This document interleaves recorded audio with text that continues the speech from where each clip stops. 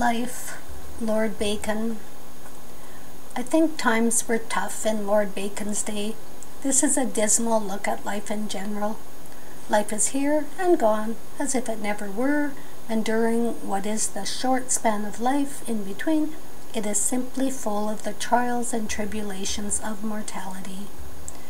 But in the end, would we rather to have never been born, or recognize that we are born to die?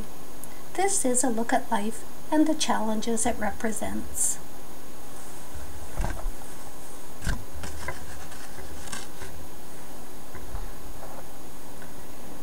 Life. The world's a bubble, and the life of man less than a span. In his conception wretched from the womb so to the tomb, cursed from the cradle and brought up to years, with cares and fears, who then to frail mortality shall trust, but limes, the water, or but writes in dust? Yet, since with sorrow here we live oppressed, what life is best? Courts are but only superficial schools to dandle fools. The rural parts are turned into a den of savage men, and where's a city from all vice so free, but may be termed the worst of all the three? Domestic cares afflict the husband's bed, or pains his head.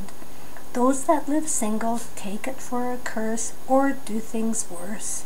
Some would have children, those that have them moan, or wish them gone. What is it then to have, or have no wife, but single thraldom, or a double strife? Our own affections still at home to please is a disease.